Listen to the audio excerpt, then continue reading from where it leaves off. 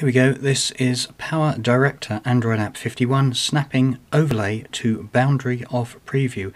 What this actually means, if you look at the Play Store, is that we've got version 5.4.3, which adds snapping overlay object to the boundary of preview window. Bit of a mouthful, no other explanation that I can find.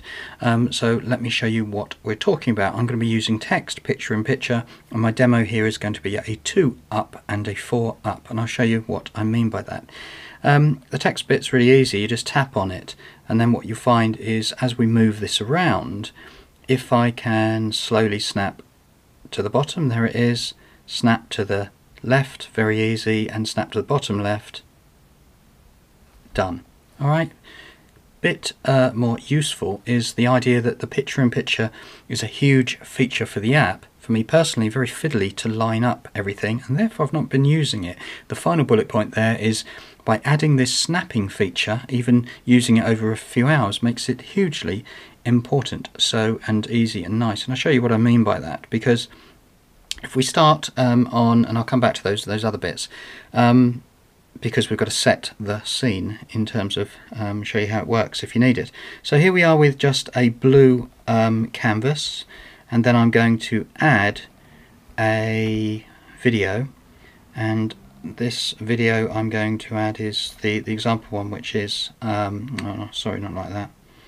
It's a Friday, people, you know, well, for me anyway, and that is that if I add the layer, of course I must add a layer of video, same thing with one of those things I've recorded earlier, and then I hit it and it actually aligns.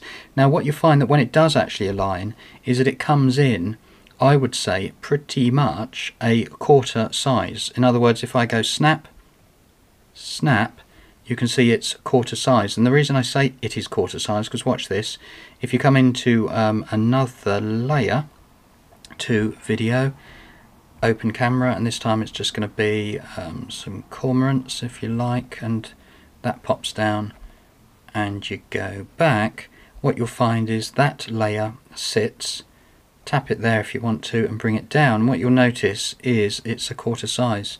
So in other words, I could get 4 up, but I can't get 4 up because PowerDirector will not allow that. It only allows 2 items on the original track, and the original track can be cropped in, but you can't crop it out. I'll show you what I mean. So what I did, and if you come back if you like and play it, we've got a blue slide, and then video 1 comes in top left snapped, top bottom right snapped, done. So what I've actually got, and I'll show you what I mean, is I did this. So let's say you wanted 4 up or even more than 2, then I can go along and I can make one earlier, and this is something I've rendered in PowerDirector, and this is something he says. Let's play it, shall we?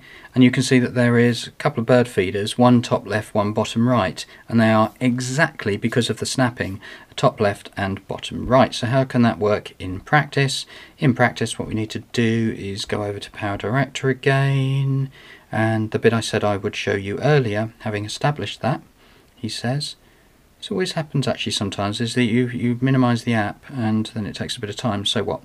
So notice this is that when we come in, the track we made earlier, which is actually the rendered video file, is top left and bottom right, and then we're going to add, or I've added in earlier, one there which is bottom left, and another one, slightly different edit, which is this one at top right. And what actually happens is when you play the lot together is that you'll find that you come in and you say, look, there's my original video track made with this snapping feature, and then I come in and I've actually got a perfectly aligned 4 videos, and they just carry on like that.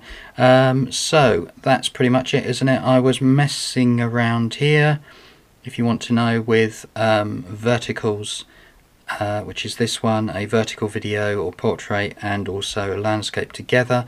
But I think generally when we're moving these things around to snap them in, it works fine. However, if you want to resize these windows, then what happens is that you're trying to resize them. Let's say I wanted this window or this video rather exactly middle. You have to, snapped to, say, top right, but also to align exactly down here. What happens is if you snap it to top right, and then drag it, it goes off screen because everything is around the central point. So I guess what would happen is that you'd have to sort of move it around kind of in the middle, and you get a bit of snapping to the right, and then move it into a rough idea of snap top right. And you see that's too big, but if I resize it, it looks okay, but it actually snaps.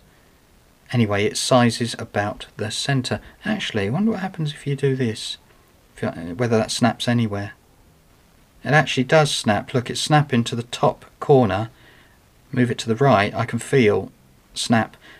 That's interesting. Okay, look, that's it. I can mess around with it more, but I'm not going to, because all I'm going to say is that was Android 51 snapping feature if you want to use it and get familiar with it. So huge win, well done. I've messed up my app. Goodbye.